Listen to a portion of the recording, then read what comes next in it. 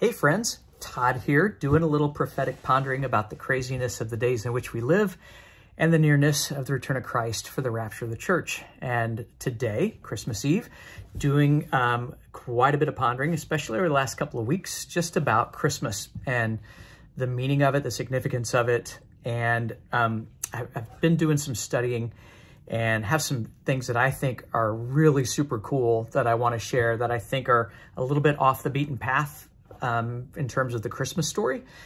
Still part of the Christmas story, but just some things that I'm going to bet if you watch this to the end, you're going to find something that you didn't know. And some of it pretty fascinating, pretty cool. Some of it related to prophecy in some pretty startling ways, I think. And others are just kind of some nuggets that we don't typically know, just digging a little bit deeper. So I do... I acknowledge here that it's been a little bit since I've been with you guys. I've actually been sick. I got sick about a little over a week ago, and didn't know what was going on with me for the longest time. And it was very frustrating because the symptoms just wiped me out. I had fatigue to the nth degree was kind of one of the main things.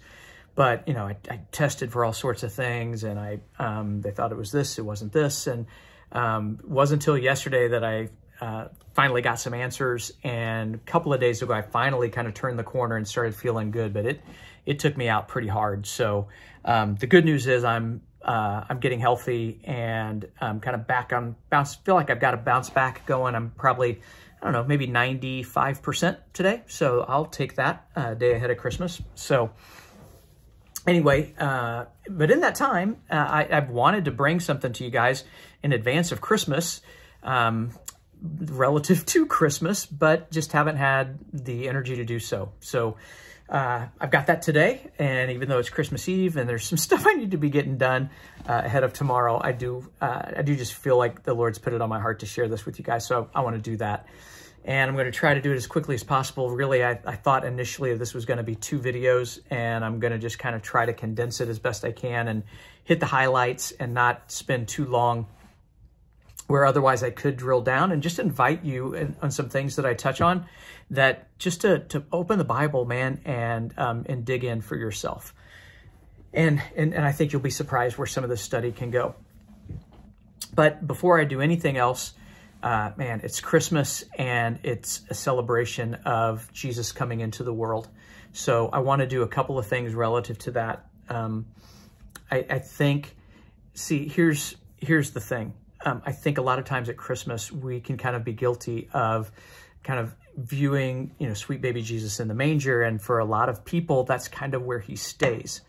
And the problem with that is that's not why Jesus came. Jesus didn't come so that he could look good on a Christmas card. And, he came not for the manger, but for the cross.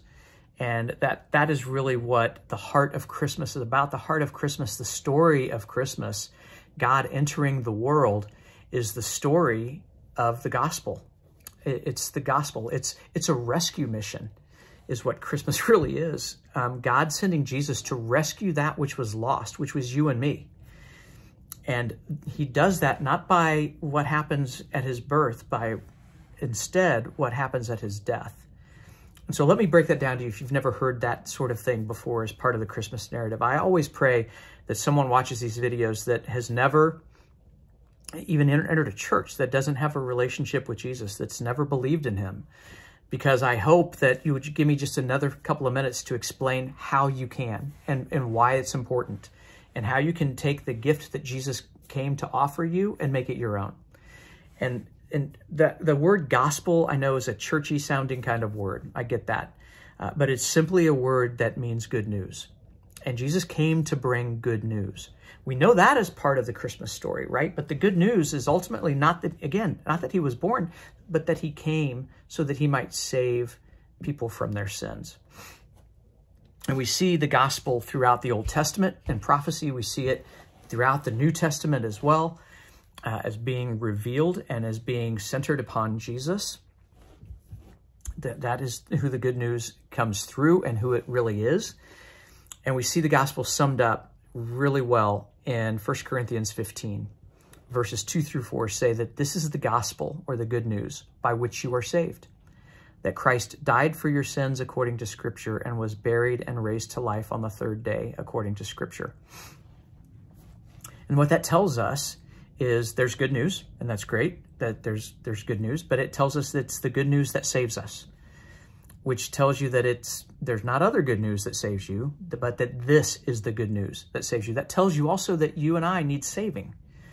And so that should at least cause you to raise an eyebrow, scratch your head, and like, well, why do I need saved? To best answer that, I'm going to unpack that for you in kind of an ABC format, just to help kind of remember it. So the A being admitting you're a sinner. And I know that that'll turn some people off right away. But the Bible is really clear about it. The Bible says in Romans 3:23, chapter 3, verse 23, that all have sinned and fall short of the glory of God. And so all there is everybody. It's not some nuanced kind of Greek word where, oh, it really means this. No, it means everybody. It's you, it's me, it's the best of us, it's the worst of us. It's your pastor and your grandma, and it's the criminal, locked up in prison. So it's everyone. Everyone has sinned. And so sin, the problem is, sin carries with it a consequence.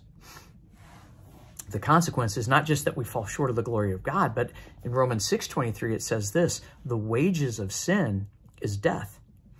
And so, look, and a wage is something that you're given because of what you've done, right? You get a wage because you've earned it from working. Well, the wage that you're given, that you've earned because of sin, is death. And that death is not merely in the here and now. It's speaking of an eternal death. And we know that by how that verse ends up. It starts by saying the wages of sin is death, but it concludes by saying, but the gift of God is eternal life through Jesus Christ our Lord. And man, there are some wonderful contrasts right there. There's a contrast between a wage and a gift, right? The wages of sin is death, but the gift of God, right? See, so it's the gift of God. It's offered as a gift. Where a wage you work for and you earn, a gift only needs to be received. And so the wages of sin is death, but the gift of God is eternal life. Okay, so that's eternal life contrasted to death, meaning the death is also eternal. How that comes about and how you make that your own is revealed at the end of that verse. The gift of God is eternal life through Jesus Christ our Lord.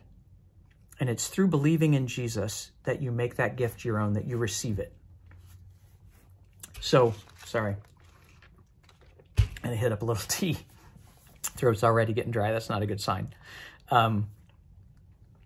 So believing in Jesus is the B. If the A, admit you're a sinner, the B, believe in Jesus. And look, the most well-known verse of Scripture talks about the importance of belief and how critical it is to your salvation.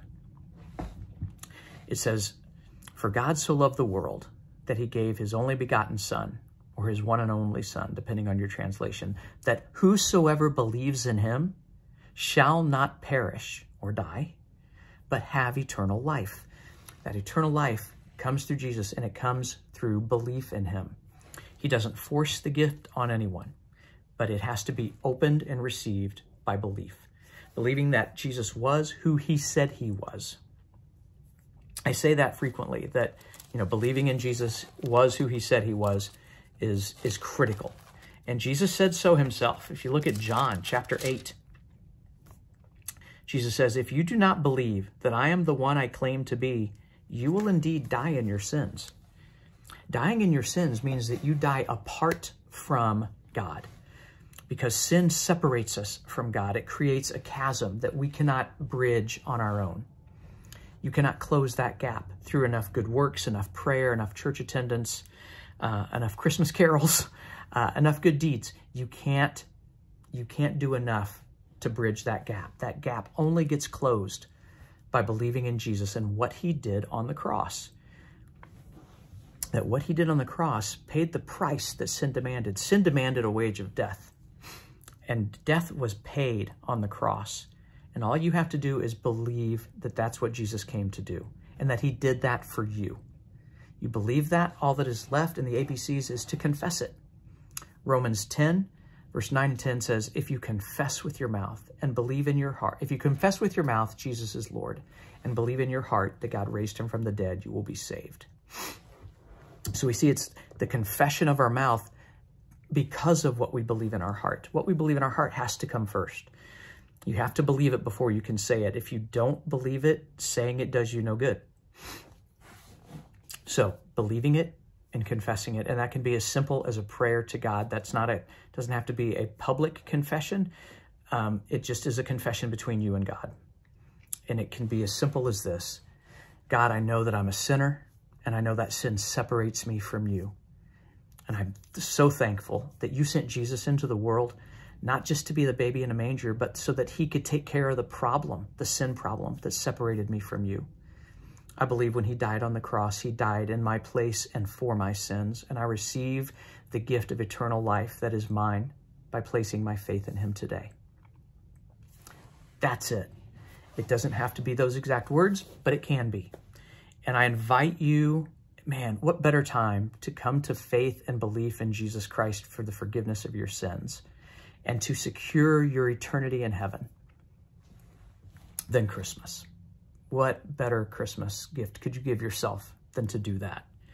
And man, I pray that you would do that today, because the bottom line is you and I are going to live on past this life, and you're going to spend eternity in one of two places, either in hell apart from God or in his presence, enjoying him forever. And that is why he came.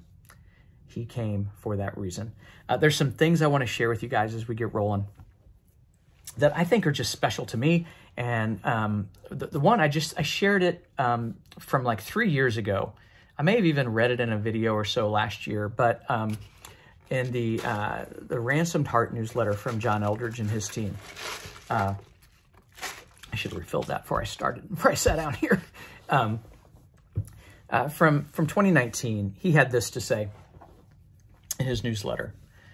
All I want to do today is to remind you that it worked. The invasion worked. The incarnation worked. The entire plan worked. Jesus came. He overthrew the kingdom of darkness. He rescued you from sin and evil and this mad world. He has restored you to your Father. He is healing your humanity. Your future is utterly secure now and breathtaking. We celebrate our rescue. We celebrate our homecoming. We celebrate the fact that the second coming is just around the corner, and he will come just as surely as he did the first time when nobody thought it would happen. Oh, it will happen, and soon. The best news in any story ever. And I just, man, that gets an amen from me just every time I read that. It's just so good and so profound. And so to set the stage from there, I want to read to you what for me, when I read it, it's like I had never heard this part of the Christmas story, or this explanation of something that we read. How often do we read things in the Bible and we've heard them so many times, we just kind of skim by them without kind of diving deep. And it just illustrates what a deep dive can do. This is out of a book, and I've recommended this before, Unlocking the Secrets of the Feasts by Michael Norton. And a really great book. But in the chapter on the Passover, this is just, I think, super, super cool. And so just hang in. I'm going to read this to you, and then we'll get into a little more specific study in the Word. Norton writes this. Let's take a closer look at the Lamb. A number of years ago, I heard Jimmy DeYoung, an outstanding news commentator and Bible teacher, make a presentation at a Bible prophecy conference. Since it was during the Christmas season, he was teaching about the birth of Jesus in the first chapter of Luke. He reads to us Luke 2, 8 through 12, which says this. In the same region, there were some shepherds staying out in the fields and keeping watch over their flock by night. An angel of the Lord suddenly stood before them, and the glory of the Lord shone around them, and they were terribly frightened. And the angel said to them, "Do not be afraid, for behold, I bring you good news of a great joy, which shall be for all the people. For today in the city of David, there has been born for you a Savior, who is Christ the Lord. This will be a sign for you. You will find a baby wrapped in cloths and lying in a manger." Dr. DeYoung then asked the audience a surprising question. Did you ever wonder why this was a sign? This left us all speechless. I had to admit that I had never even questioned it. Why was it a sign? Dr. DeYoung had us turn to the book of Micah. We were all familiar with Micah 5:2, which prophesied that the Messiah would be born in Bethlehem, but many of us were not familiar with Micah 4:8, which prophesied that he would be announced at the Tower of the Flock, which is Migdal Eder. Dr. DeYoung, who lived in Jerusalem for a number of years, told us that Migdal Eder was a 2-story tower that had been built in a pasture outside Bethlehem. The remains of the tower had recently been discovered. Dr. DeYoung explained that the shepherds in the field had not all been the lowly shepherds we had always assumed. They were actually priests from the temple who were doing shepherding work to assist in the birthing of the sacrificial lambs so that they would be unblemished for sacrifice. While the shepherds were keeping watch over the flock from the top floor of the tower, the shepherd priests would bring the pregnant sheep in from the field to the tower's bottom floor, where the sheep would give birth. As soon as a lamb was born, the priests would wrap it with strips of cloths made from old priestly garments, undergarments, rather. This was done to keep the lamb from getting blemished. The priests would then place the lamb onto a manger to make sure it would not get trampled. Wow. So when these shepherd priests went to Bethlehem and saw the baby Jesus wrapped in cloths lying in a manger, they must have exclaimed, "There is the Lamb of God, prepared for sacrifice, unblemished." Whew. I get chills when I read it. They had to be excited beyond description because they were the only ones who could have understood the sign. It was just for them from God. It was personal. Pretty great story. And again, just not one, growing up in the Western church, certainly that I've ever heard. And I think that there's some stuff in the Christmas story that it just is worth kind of digging out a little bit here. So that's what we're going to do. We're going to look at both the story in Luke and in Matthew. Only 2 of the 4 Gospels record the Christmas story. Matthew, written primarily to a Jewish audience, and Luke, primarily to a Gentile audience. Luke being a Gentile himself. So, likely. Let's see the, there, I think it's here in the study note, maybe. Is it the study note? I don't think it's a study note where I saw that. Yeah.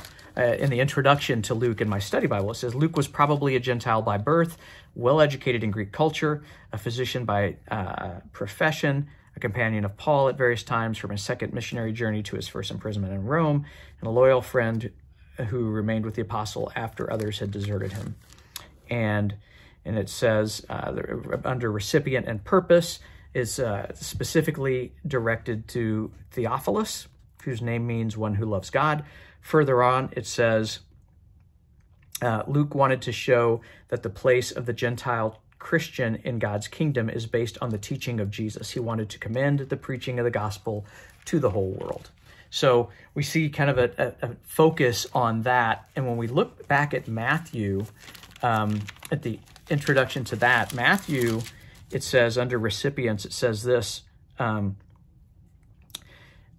since his gospel was written in Greek, Matthew's readers were obviously Greek-speaking. They also seem to have been Jews. Many elements point to Jewish readership.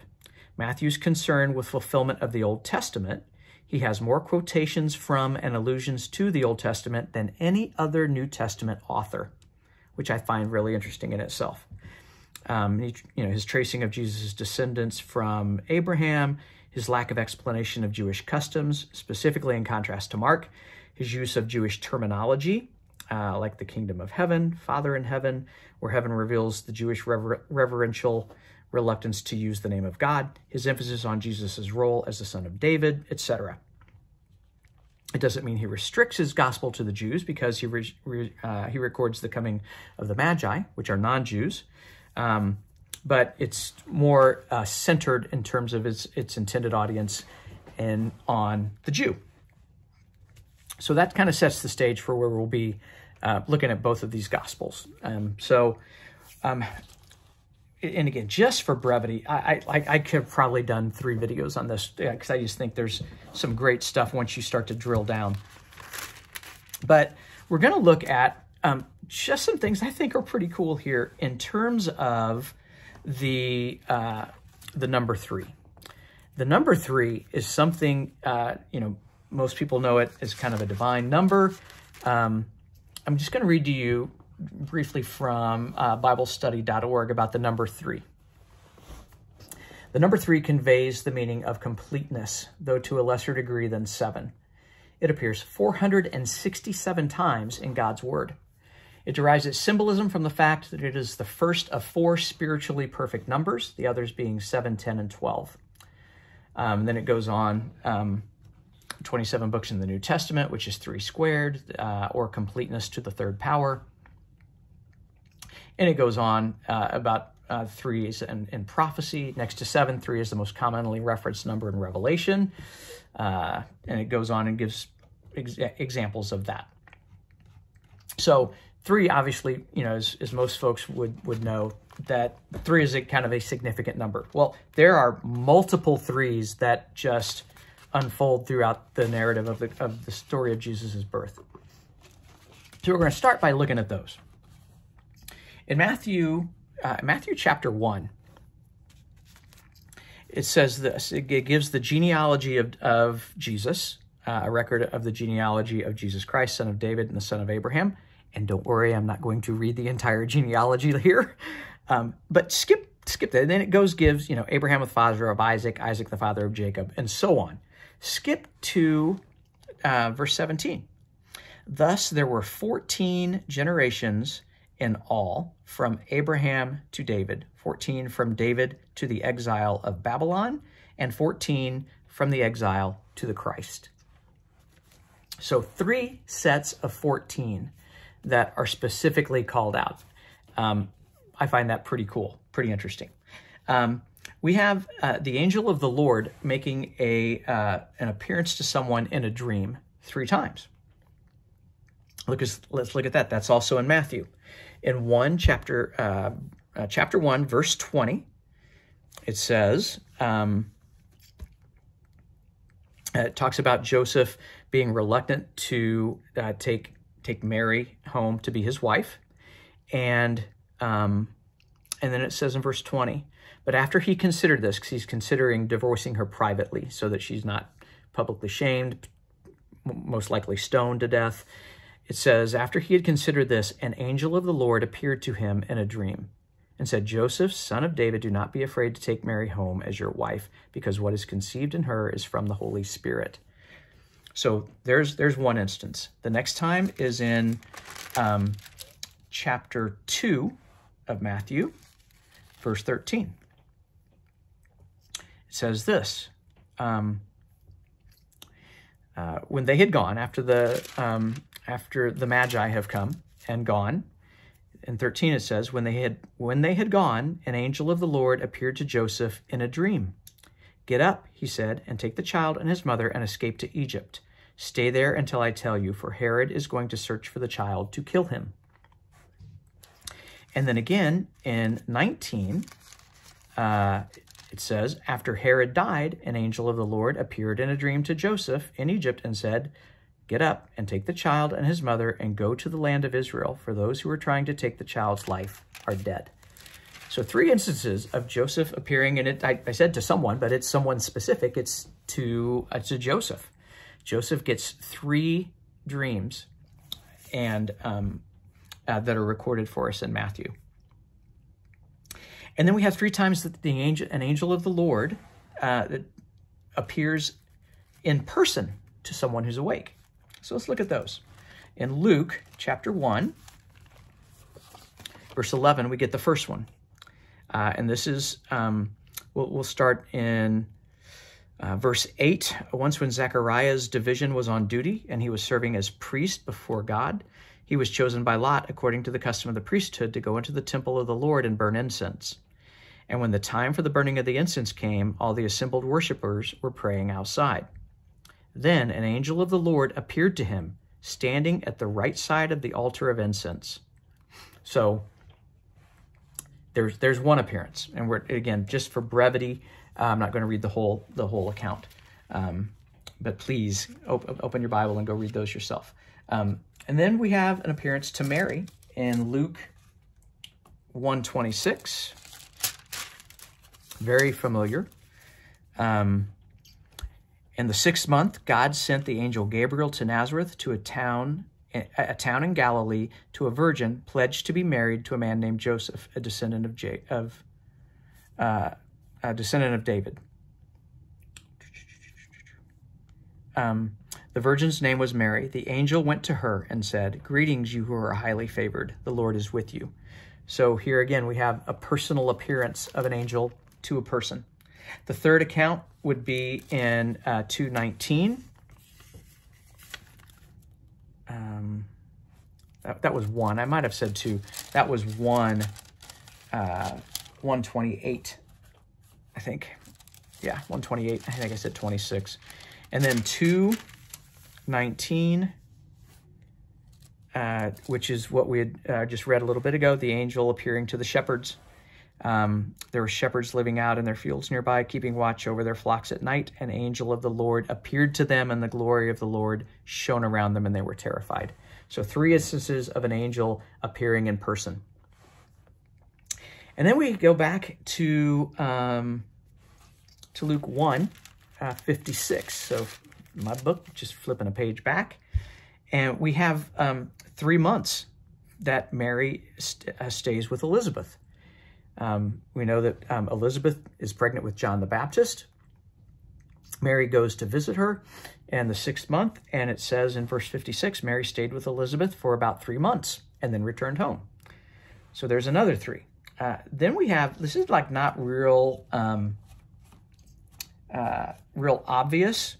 I just saw this in the study Bible note. If you look at Luke 2:14, and the story of the birth of Jesus, is that right? No, I'm sorry, 2:4. Sorry. 2:4, it says, So Joseph went up from the town of Nazareth in Galilee to Judea, to Bethlehem, the town of David, because he belonged to the house and line of David. In my study Bible note, it says this, Bethlehem, the town where David was born, was at least a 3-day trip from Nazareth. So you've got another 3 here, 3-day trip.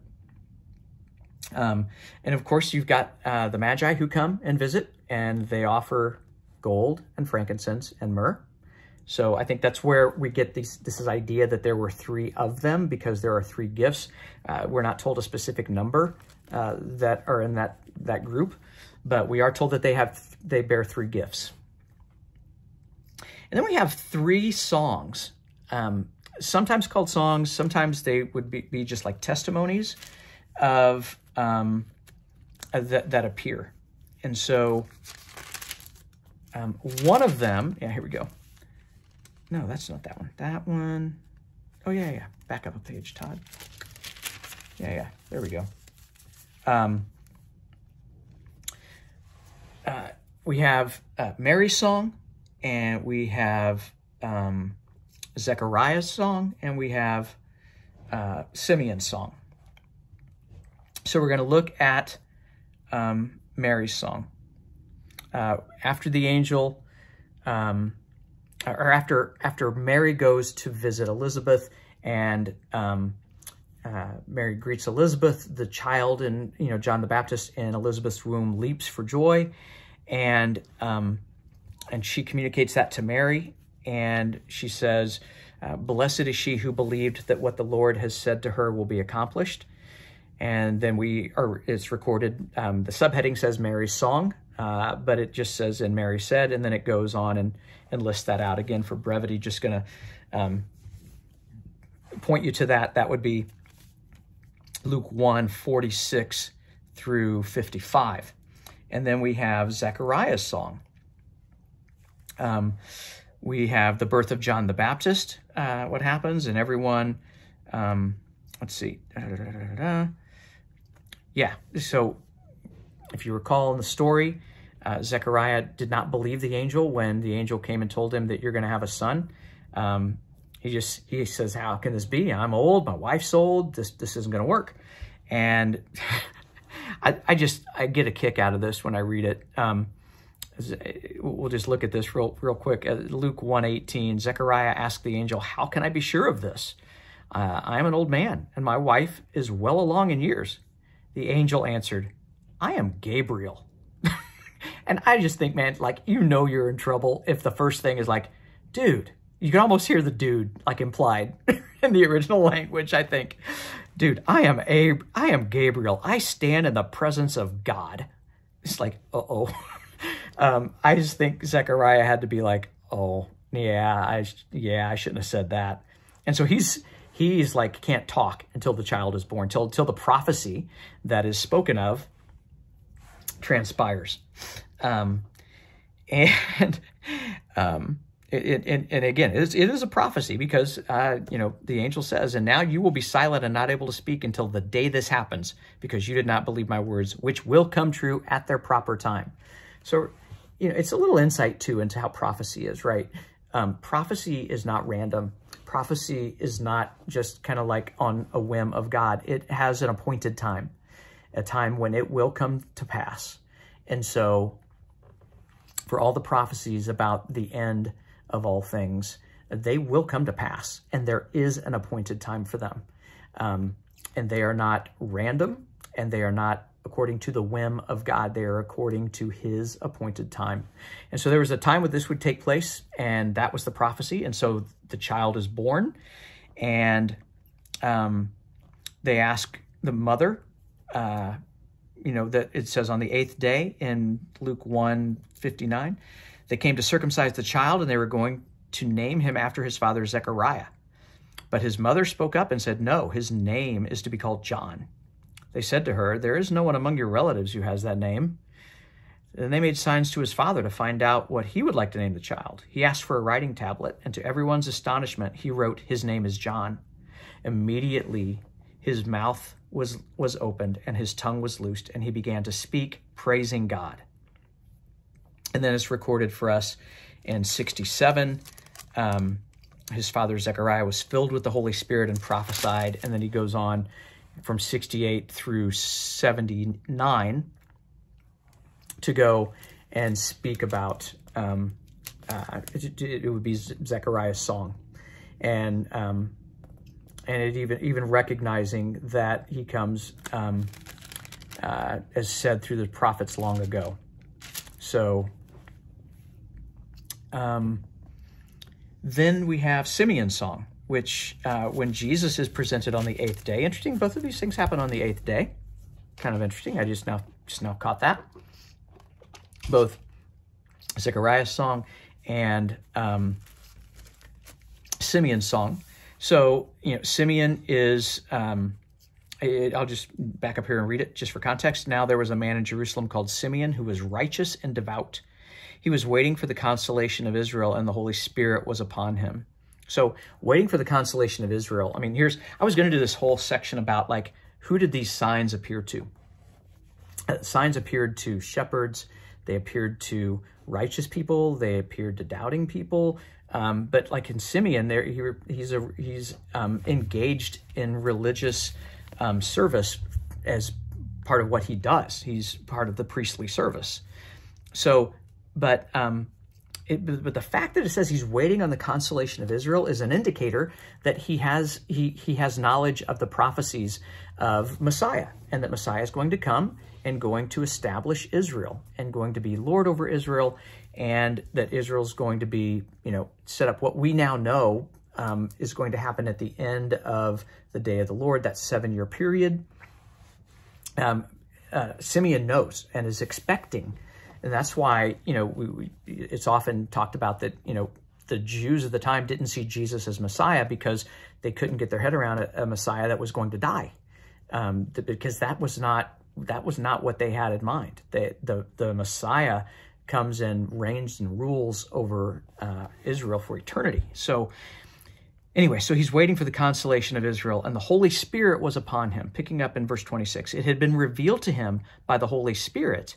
So again, prophecy. Prophecy in terms of what spoken by the angel, here revealed by the Holy Spirit, that he would not die before he had seen the Lord's Christ. Moved by the Spirit, he went into the temple courts. When the parents brought the child Jesus to do for him what the custom of the law required, which was his circumcision, Simeon took him in his arms and praised God. And then I'll just read you his, because this is really pretty cool. And there's some stuff in here that's just, I don't think we spend a whole lot of time on this in the Christmas story, because, Jesus is 8 days old. And we keep Jesus in the manger at Christmas, right? Sovereign Lord, as you have promised, you now dismiss your servant in peace. For my eyes have seen your salvation, which you have prepared in the sight of all people, a light for revelation to the Gentiles and for glory to your people Israel. So right there in Simeon's song, we have salvation for the Gentiles prophesied. Love that. Love that as a Gentile, right? Really, really cool. What he speaks is really, then it goes on. It says, the child's father and mother marveled at what was said about him. Then Simeon blessed them and said to Mary, his mother, this child is destined to cause the falling and rising of many in Israel, and to be a sign that will be spoken against, so that the thoughts of many hearts will be revealed, and a sword will pierce your own soul too. Can you imagine, like, you have brought your child 8 days old to be circumcised, and there's this great prophecy spoken of by the temple priest, and you're like taking it all in and marveling, and then he closes it out with like, a soul will pierce your soul, or a sword will pierce your soul. I'm like, she's got to be like, wait, what? What's that about? Again, pointing to, even in like the prophecy spoken at his at his circumcision, pointing toward the cross. All things point to the cross. That is what's like so abundantly clear to me here. Just as, as we read out of the book, that the lamb wrapped in cloths and lying in a manger pointed to the sacrificial lamb.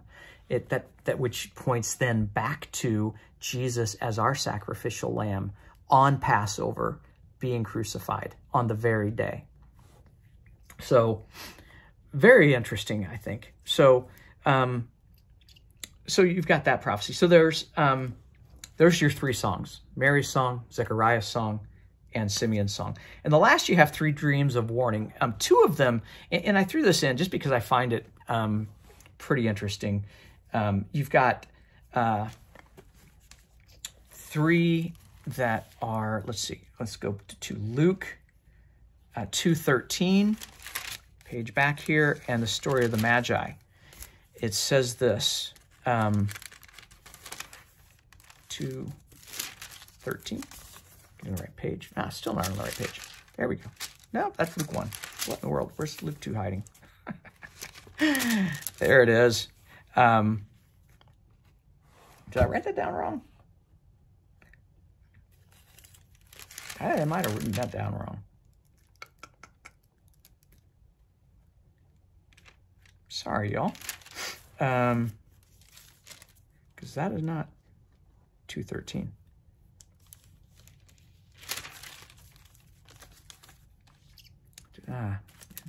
Could it be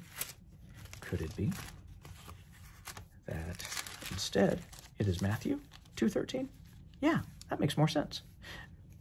Okay, let's look at Matthew 2:13. So the Magi are there, and they go and they bring their gifts. And then it says, having been warned in a dream not to go back to Herod, they returned to their country by another route. So there's a dream of warning concerning Jesus. And if you are a James Taylor fan, and you've not heard it, look up a song called, I think it's called Home by Another Way. But there's a reference to this warning in I think it's the first verse. But great James Taylor song if you're a JT fan. So there's one. The other one we see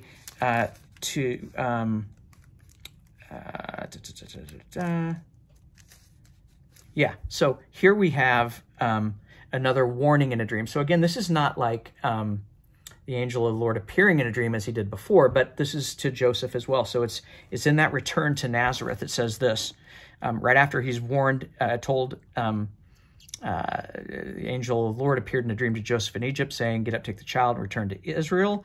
Verse 21, so he got up, took the child and his mother, and went to the land of Israel. But when he heard that Archelaus was reigning in Judea in the place of his father Herod, he was afraid to go there. Having been warned in a dream, he withdrew to the district of Galilee. So separate thing, but a warning. Not told that it's the angel of the Lord here. We're just told, as we were told with the Magi, that he was warned in a dream.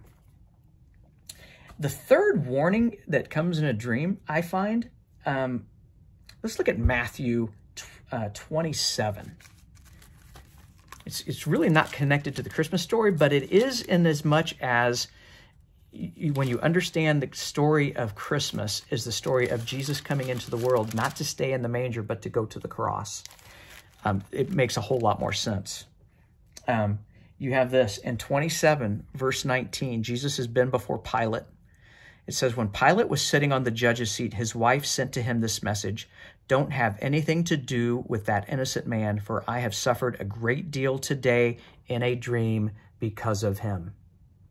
So she has a warning about Jesus connected to his crucifixion, warning Pilate, because she's been warned in a dream not to have anything to do with him. So that's all of our threes that I found. Really, really interesting, I think. Just a lot of great stuff in there. And again, we could go into all of the things about, I was starting to look at connections between the way signs that we've seen here recently, especially in the past couple of years, that there are certainly some parallels to some of the signs as they appeared. And some of the conditions of the world at the time. And I'm not going to get into too much of the weeds, but what really kind of started me down that path was seeing these reports of these sheep initially that were walking around in circles, a few weeks back. And then you started seeing this happening with other animals. And I just saw something like on the 13th that it was with another group of animals. And then like 5 days ago, there was like birds that were all flying in a circle together. And so these things continue. And I thought, that's interesting. Like if you're not watching the animals, then you probably don't see these things. But because of, the internet, the people that watch the animals can post it. And I thought, well, the sign appeared to the people who were watching the animals at Jesus' first coming.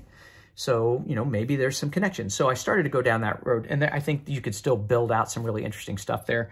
But again, just to keep us on track, because now we're getting into some stuff that I think is really, really super fascinating. And I'm looking at this as kind of like hidden prophecies of Christmas. And so there's two specific prophecies that I want to look at that I think to me are kind of mind-blowing. And you kind of have to kind of dig, again, with all of this, you kind of have to dig a little deeper. But they're listed in the Christmas story, but they have connection to Jesus's ultimate role, even in the day of the Lord, which most people understand to be like the 7-year tribulation. I'm trying to shy away from that because I think the word tribulation has created some confusion in terms of how other passages are interpreted. But the day of the Lord is a concept that the Jews of the time were certainly familiar with. If you go into my channel on my channel's page and look under playlists, you'll see a Revelation 6 playlist, which kind of unpacks my understanding and interpretation of end times events. And within that, there's a handful of videos. I think it's almost 12 hours or so of video about the day of the Lord and how it's all through the Bible. And the day of the Lord is God unleashing his judgment on those who have chosen to reject him. And so that is a real thing. And again, that has an appointed time. That will come. And if you are a believer in Jesus, you're not here for that, because the rapture takes place then and we're removed. The day of the Lord is kind of a twofold thing. It's the removal of the righteous, and it's a separation. It's a separation of the righteous for reward, and it's a separation of the unrighteous for wrath. And the wrath of God is poured out over a period of 7 years. So that is what, you know, when you're offered the gift of eternal life, you're offered an escape from that. It's not only like your get out of hell free card, it's a get out of the day of the Lord free card. And you don't want to be here. You certainly don't want to spend an eternity in hell, but you don't want to be here for the day of the Lord anyway. So, but there are connections to that in here that are just really fascinating. So we're going to look again here at the story of the Magi in Matthew 2. And it says, we're just going to look at this. And again, Matthew, as you read through, it does, there are multiple times when, oh, that's a bad sound. It's out of T. That's an out of T sound, my friend. There's multiple times where Matthew says, this happened to fulfill what was written, blah, blah, blah. So there's definite, we talked about this, how Matthew references specific prophecies. And so it says this in the story of the Magi. We'll just start here at the beginning of chapter 2. After Jesus was born in Bethlehem in Judea, during the time of King Herod, Magi from the east came to Jerusalem and asked, "Where is the one who has been born King of the Jews? We saw his star in the east and have come to worship him." When King Herod heard this, he was disturbed, and all Jerusalem with him. So this word doesn't just come to Herod, it gets around, and all of Jerusalem is disturbed.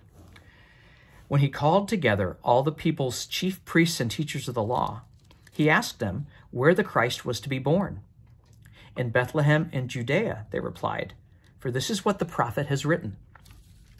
But you, Bethlehem, in the land of Judah, are by no means least among the rulers of Judah, for out of you will come a ruler who will be shepherd of my people Israel."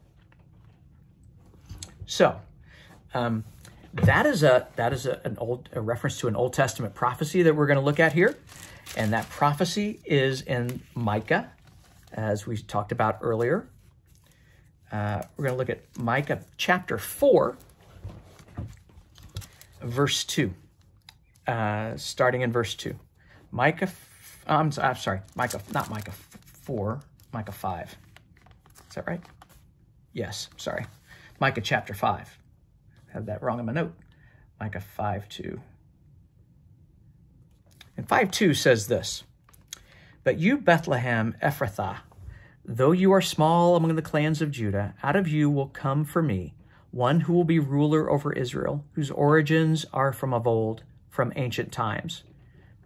Looking at verse 4, it says, "He will stand and shepherd his flock in the strength of the Lord and in the majesty of the name of the Lord his God. And they will live securely, for then his greatness will reach to the ends of the earth." So there's your prophecy that's quoted. But, did you see what I did there? I did exactly what the teachers of the law and the chief priests did. They skipped a verse.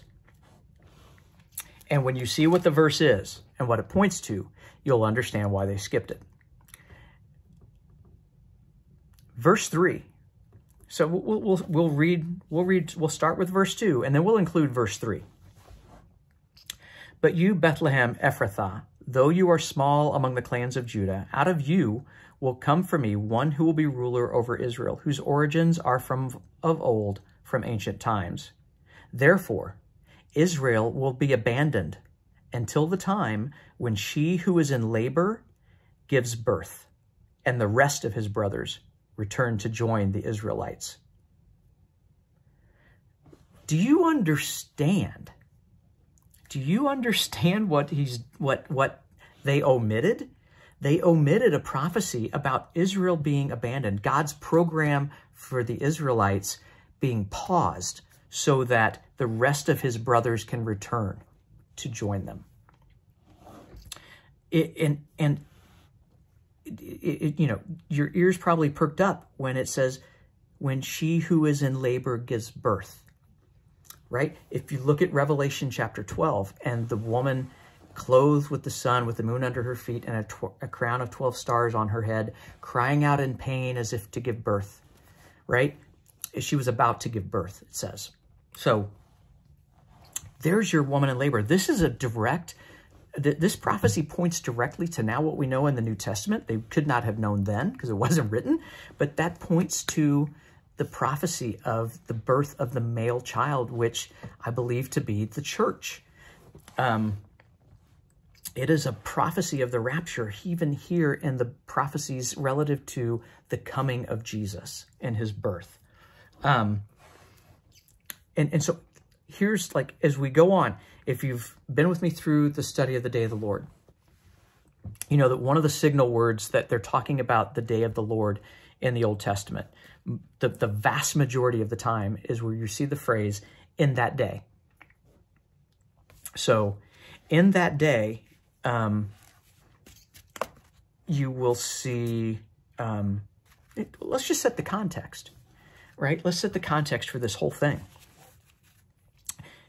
Chapter 5, again, we don't have chapter breaks in the original manuscripts.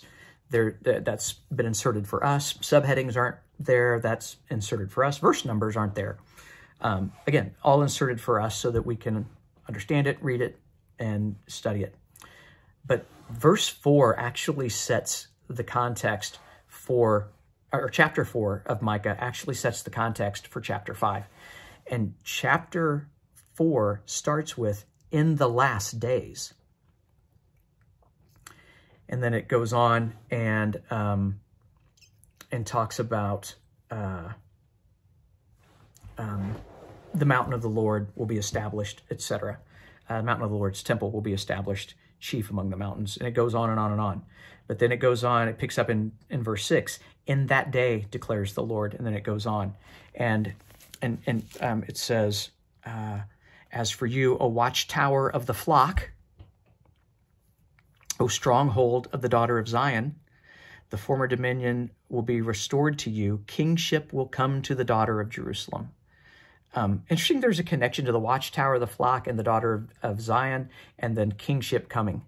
Again, what we read about the watchtower of the flock, where the angels appeared to these shepherds.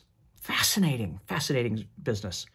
Why do you now cry aloud? Have you no king?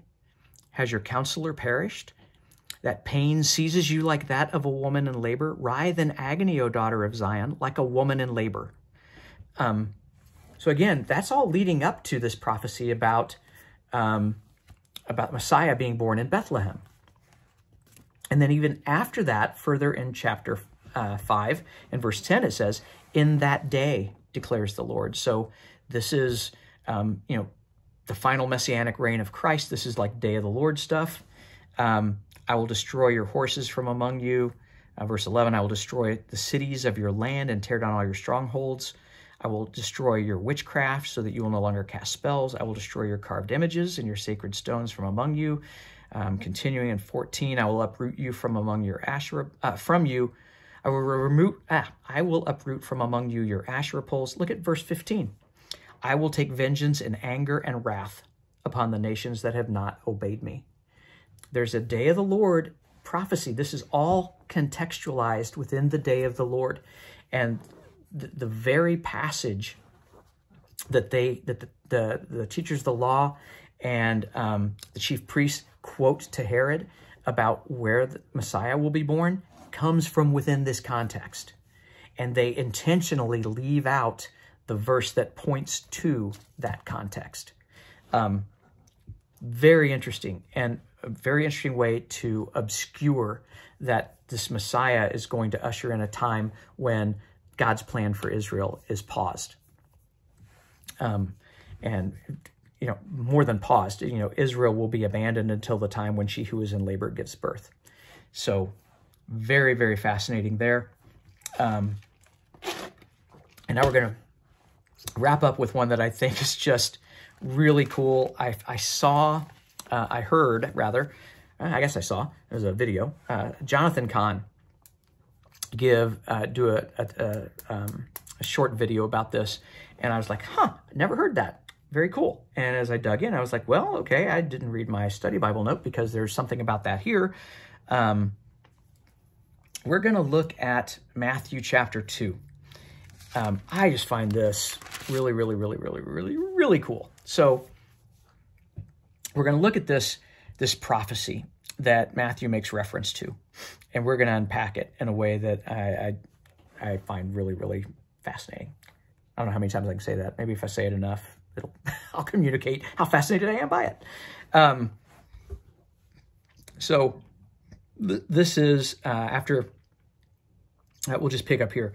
So he got up, and this is Joseph, took the child and his mother and went to the land of Israel. But when he heard that Archelaus was reigning in Judea in the place of his father Herod, he was afraid to go there.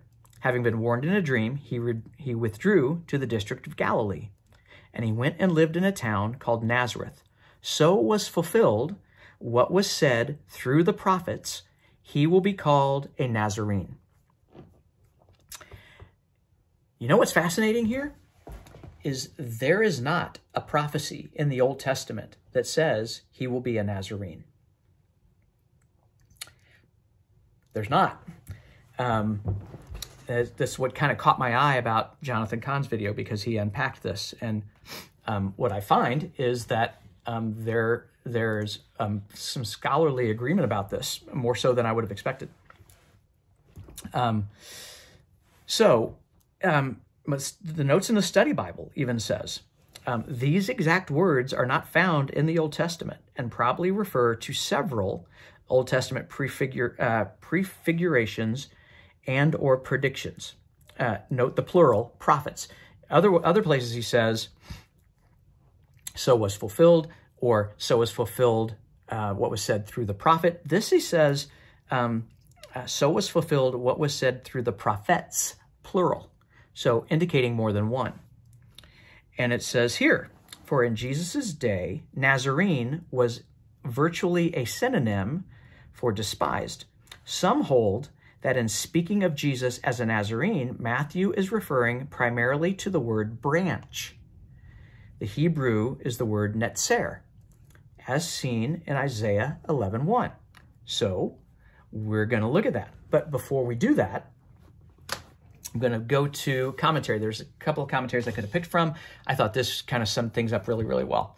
Ellicott's commentary for English readers says this: he shall be called a Nazarene for an account. And then it says this about that. For an account of Nazareth, see note on Luke 1:26. Here, it will be enough to deal with St. Matthew's reference to the name as in itself the fulfillment of a prophetic thought. He does not, as before, cite the words of any one prophet by name, but says generally that what he quotes had been spoken of by or through the prophets. No such words are to be found in the Old Testament. It is not likely that the evangelist would have quoted from any apocryphal prophecy, nor is there any trace of the existence of such a prophecy.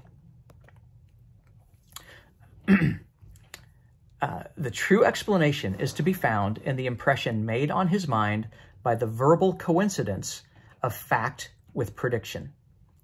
He had heard men speak with scorn of the Nazarene, and yet the very syllables of that word had also fallen on his ears in one of the most glorious of prophecies admitted to be messianic. There shall come forth a rod out of the stem of Jesse, and a netzer, or branch, shall grow out of his roots. Isaiah 11:1. So let's just go to Isaiah 11:1, and we'll look at that. And we'll read that right here. Isaiah 11. It says, a shoot will come up from the stump of Jesse. From his roots, a branch will bear fruit. And so it continues on. So he found in the word of scorn the name of glory. Nomen et omen, like a prophetic name, I guess is what that would be. I am not like, looks Latin. My Latin's a little rusty.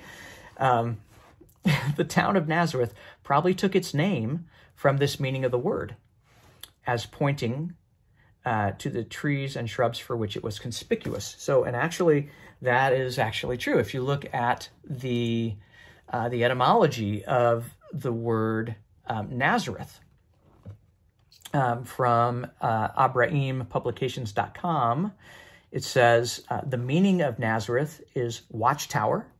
Interesting again, right? Or branches, consecrated place of Nazarite scattering or diaspora. But the second word there is branches. And the etymology, the first thing it says from etymology is from the verb nasar, to protect or preserve, or the noun netzer, branch or shoot. So that is, so that's when Ellicott is speaking of this, this word for Nazareth taking its name from the meaning of the word. The town of Nazareth does take its name from that. It says the general reference to the prophets is explained by the fact that the same thought is expressed, and he lists these others. Although the Hebrew word is zamach, not netzer, but it's still, the train of thought is the language. And so we're going to look at these. So in addition to Isaiah 11:1, which is the messianic prophecy we read a moment ago, we're going to look at Jeremiah 23. 23, verse 5 says this, the days are coming, declares the Lord, when I will raise up to David a righteous branch, a king who will reign wisely and do what is just and right in the land. In his days, Judah will be saved, and Israel will live in safety. This is the name by which he will be called the Lord, our righteousness. So clearly a reference to Messiah and specifically to Jesus. Look at Jeremiah 33.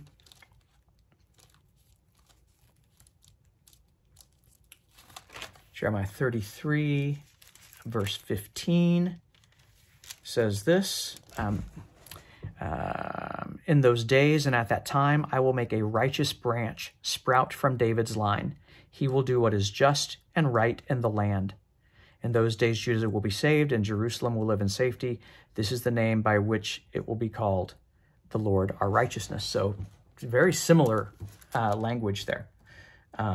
And then we're going to look at Zechariah 3:8.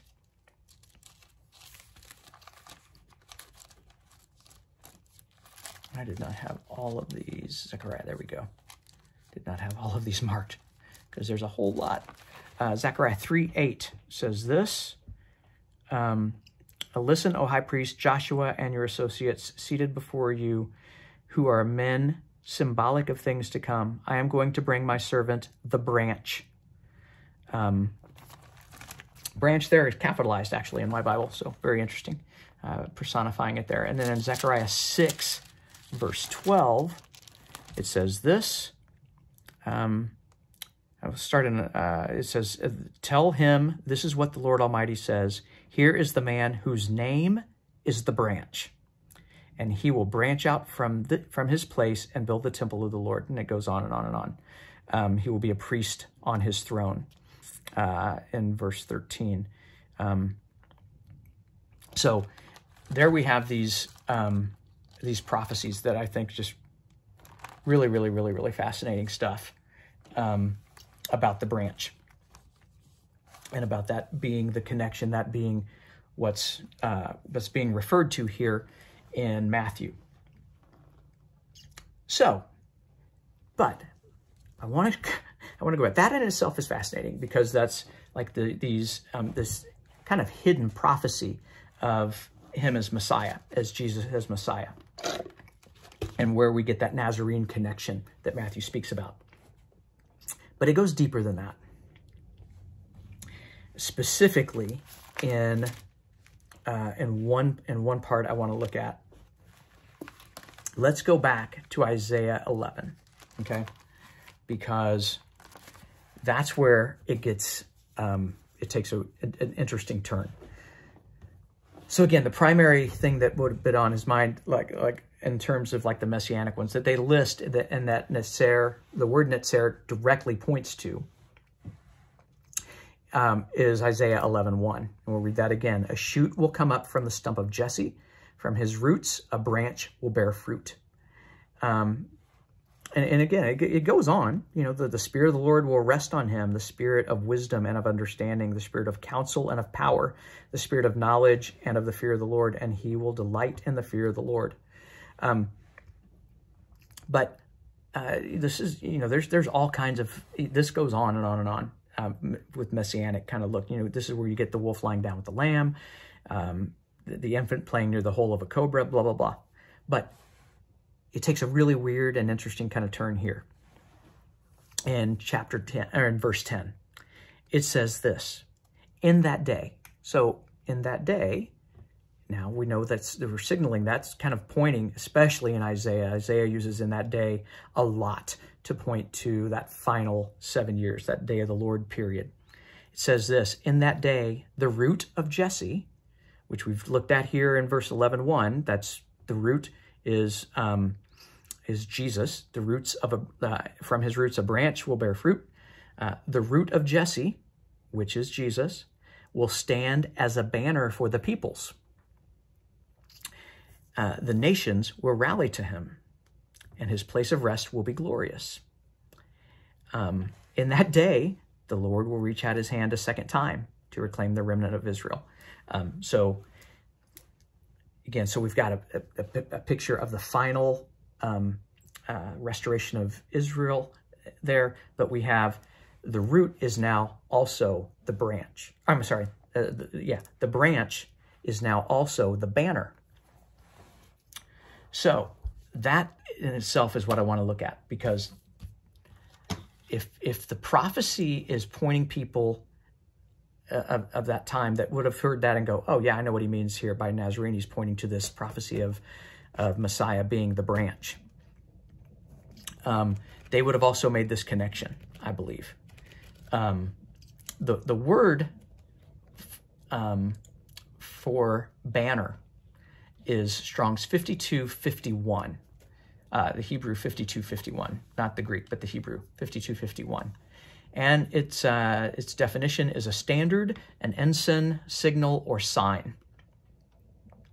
And we're going to look at some places where it's used. So again, since Jesus is the branch, the root of Jesse, he is also the banner, according to Isaiah 11:10. So let's look at where this word is used. I find really, really, really, really fascinating here.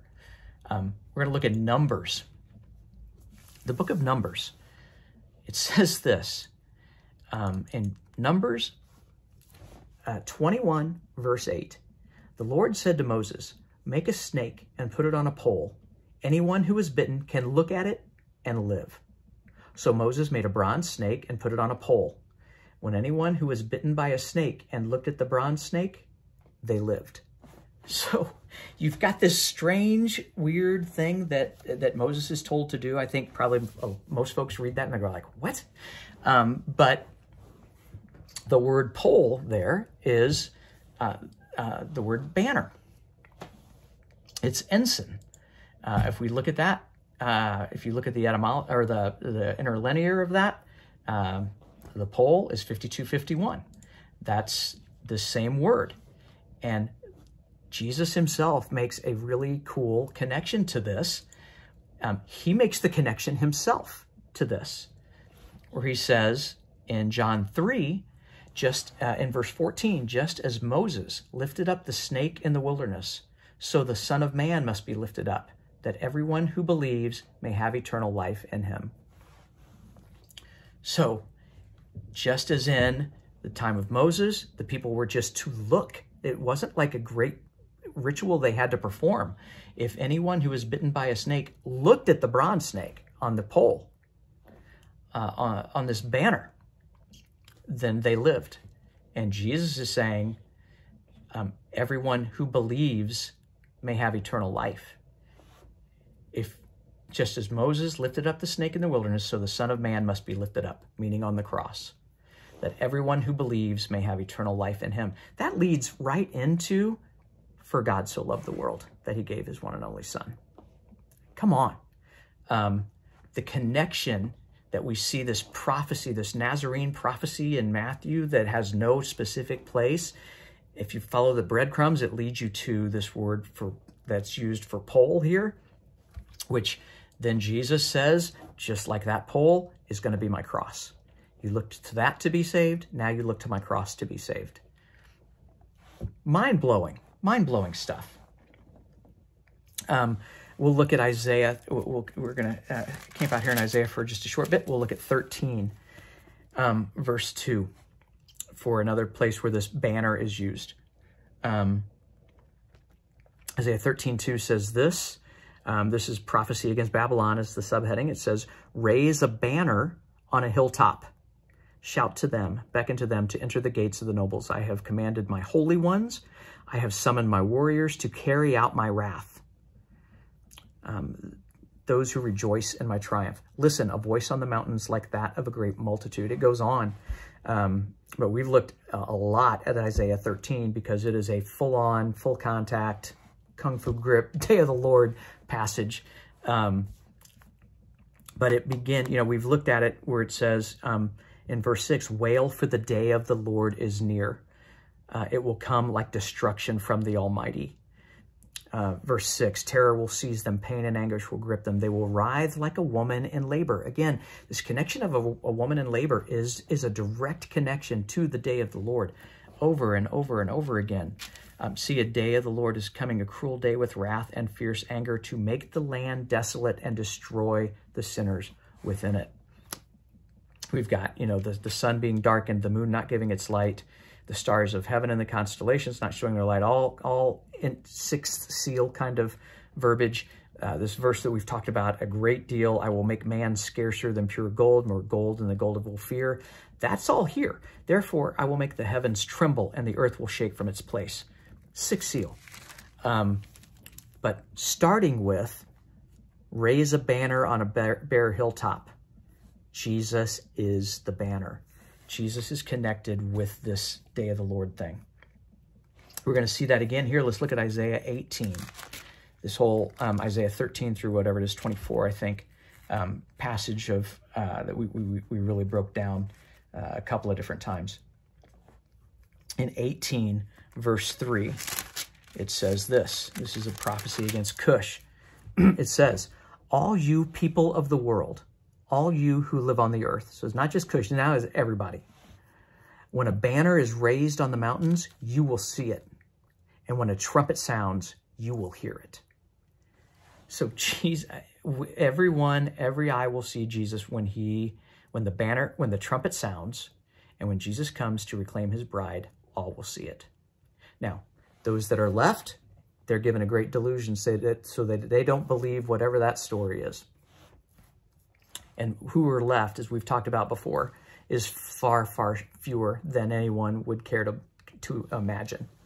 But again, that's Jesus being the banner, and it's all you people of the world, you who live on the earth. When a banner is raised on the mountains, you will see it. And when a trumpet sounds, you will hear it. And it goes on to talk about the harvest. You go and read that whole passage is really fascinating.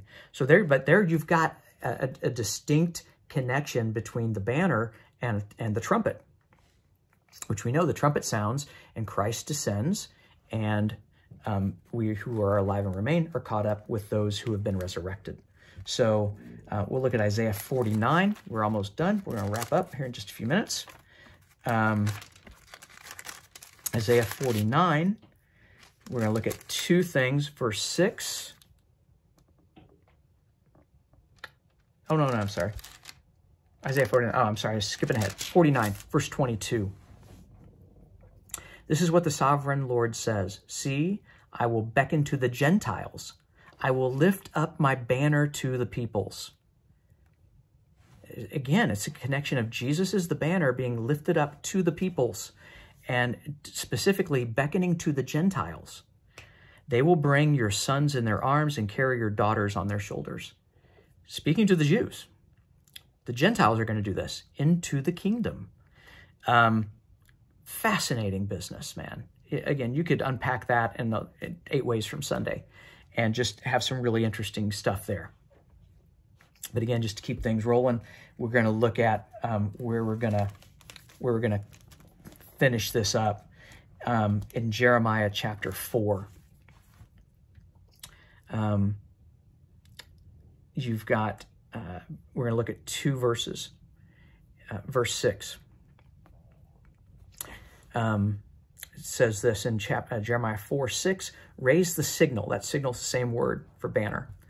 To go to Zion, flee for safety without delay, for I am bringing disaster from the north and even terrible destruction. A lion has come out of his lair, a destroyer of nations has set out. He has left his place to lay waste your land. So then it says in verse 9, in that day. So again, now we know we're talking about this is happening at the day of the Lord. Because you've got the signal here, but look back up at verse 5, where I should have started there. Announce in Judah and proclaim in Jerusalem and say, sound the trumpet throughout the land. Cry aloud and say, gather together. What does that sound like? And then you've got raise a signal to go to Zion. This is the signal, again, it's banner. And the context here in verse 9, in that day declares the Lord, the kings and the officials will lose heart, and priests will be horrified, and the prophets will be appalled. Day of the Lord. And look at what it says next. I found this just like, wait, what does that say?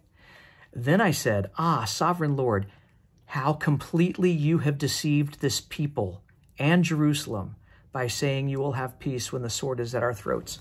That points right to 2 Thessalonians chapter 2, I think it's 10, that talks about that God sends a powerful delusion so that they believe the lie. And we've talked about that God's intention for those who are left here is not that they come to Jesus. Their come to Jesus moment has come and gone. His intention is for them to believe the lie of the Antichrist, of the man of lawlessness spoken about in 2 Thessalonians 2. That's God. And if God wants you to believe a lie, guess what? You're going to believe the lie. If he wants you deceived, you will be deceived. Interesting here that we're talking about the banner, which is Jesus, the trumpet sound, and this gathered together, which is a clear picture of the rapture, all within the context of in that day in verse 9. We have right on the heels of that, how completely you have deceived your people and Jerusalem. Crazy. So we're going to look also in that same chapter. 19. Oh, my anguish, I writhe in pain. Oh, the agony of my heart pounds within me. I cannot keep silent. For I have heard the sound of the trumpet. I have heard the battle cry. Disaster follows disaster. That's like Revelation, man. The whole land lies in ruins. In an instant, my tents are destroyed, my shelter in a moment. How long must I see the battle standard, which is Jesus, and hear the sound of the trumpet? Skip on to 24. Again, we're at context of the day of the Lord, and we've got 6 seal references here. It's 23. I looked at the earth, and it was formless and empty, at the heavens, and the light was gone. I looked at the mountains, and they were quaking, and the hills were swaying. I looked, and there were no people. Every bird in the sky had flown away. I looked, and the fruitful land was a desert, and all its towns lay in ruins before the Lord, before his fierce anger. Therefore, in verse 28, the earth will mourn and the heavens grow dark. The earth mourning, we know that when Zechariah, 10, I think, when the Jews finally do have their eyes open to Jesus as the one that they had been longing for all along, that they mourn as one mourns for an only child. Because I have spoken and will not relent. I have decided and will not turn back. And I'm just going to throw this in because in terms of prophetically looking at what's going on here to Jerusalem and their deception and the battle cry and the rapture and all of this stuff, we even get pictures of Jerusalem as the harlot in Revelation 17. Look at what it says in verse 30.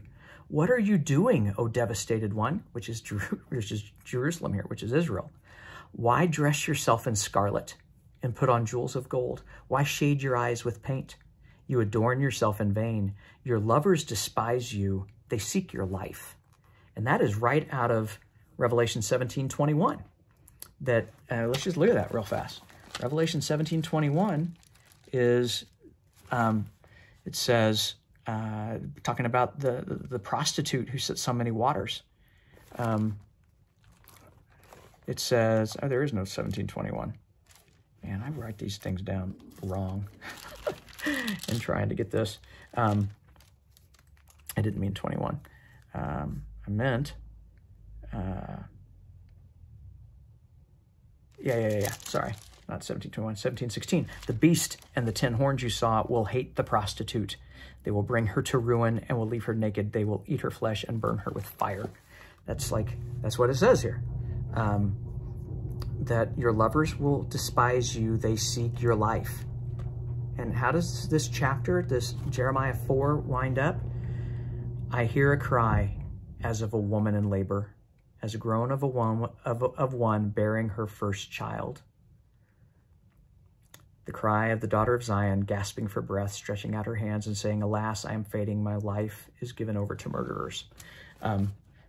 So much prophetically, but all, like if you follow the breadcrumbs, all traced back to Jesus being the banner, which we were told in Isaiah 11:10, that he's the banner and he's also the branch. And you go back from that and you have branch being connected to this prophecy in Matthew about Jesus being the prophets saying that he would be a Nazarene. He would be the branch.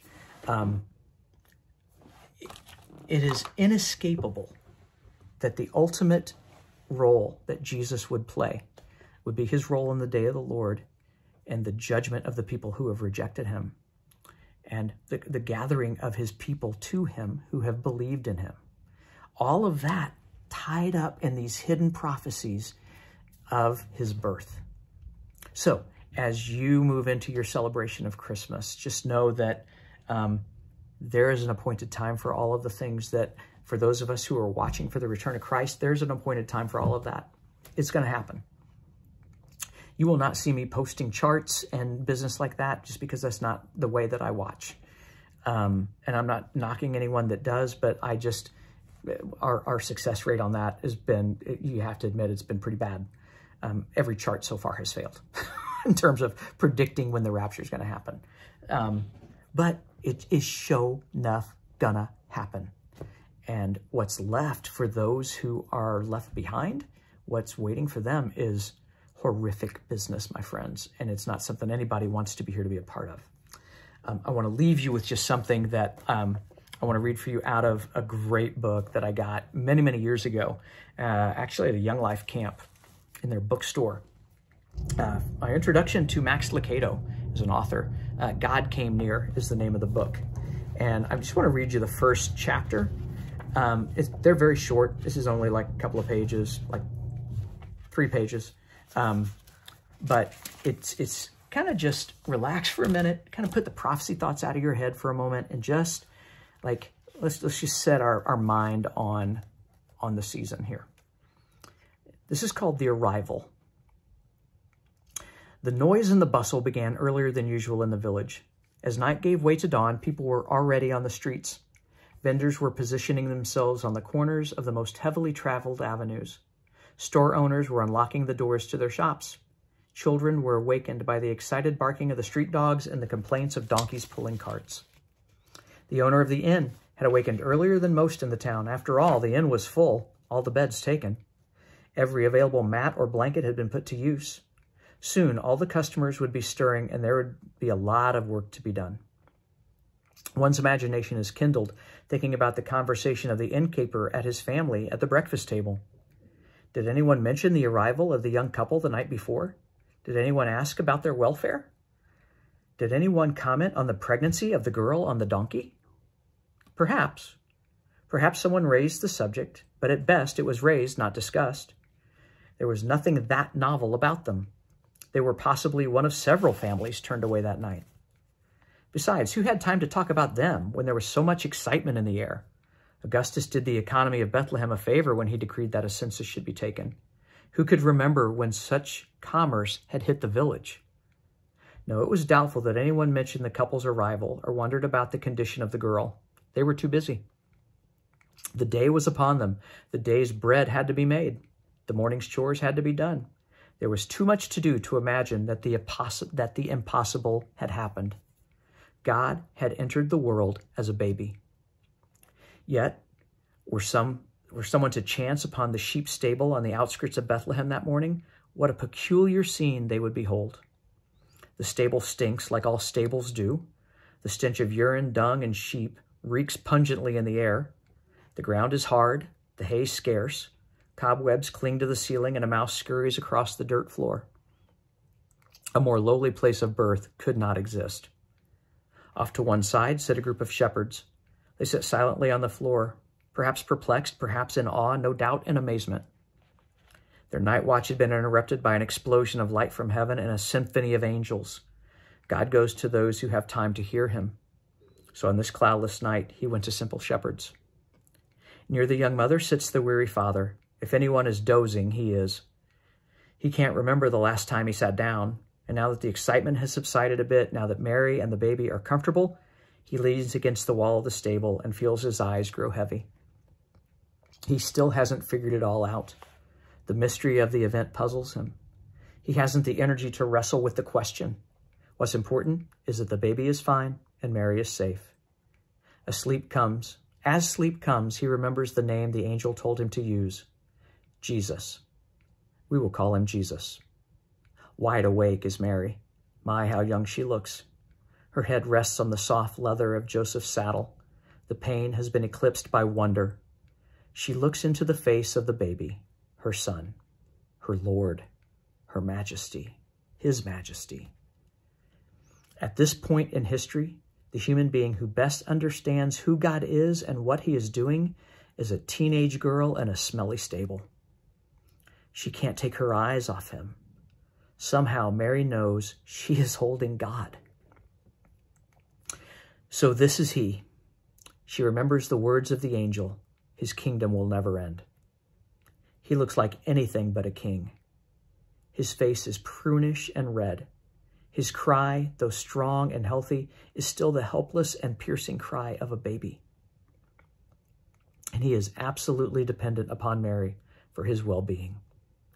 Majesty in the midst of the mundane, holiness in the filth of sheep, manure, and sweat. Divinity entering the world on the floor of a stable, through the womb of a teenager, and in the presence of a carpenter. She touches the face of the infant God. How long was your journey? This baby had overlooked the universe. These rags keeping him warm were the robes of eternity. His golden throne room had been abandoned in favor of a dirty sheep pen, and worshiping angels had been replaced with kind but bewildered shepherds. Meanwhile, the city hums. The merchants are unaware that God has visited their planet. The innkeeper would never believe that he had just sent God out into the cold. And the people would scoff at anyone who told them Messiah lay in the arms of a teenager on the outskirts of their village. They were all too busy to consider the possibility. Those who missed His Majesty's arrival that night missed it not because of evil acts or malice. No, they missed it because they simply weren't looking. Little has changed in the last 2,000 years, has it? Wow, that was unexpectedly emotional. I pray, man, that is just a blessing to you as you consider what Christmas is, that it is in the spiritual warfare that we're engaged in all around us. It was an invasion of the highest order. It was God drawing a line in the sand and saying, no, this is the dividing point. This is where things change. God entered our world, and salvation is offered as a gift to you and to me if we would just receive it by believing, not in the Jesus in the manger as a baby, but in the Jesus on the cross dying for our sins. Make that decision if you haven't, my friends. I wish nothing but a wonderful, blessed, spectacular Christmas for you and your family. I love you guys. Merry Christmas.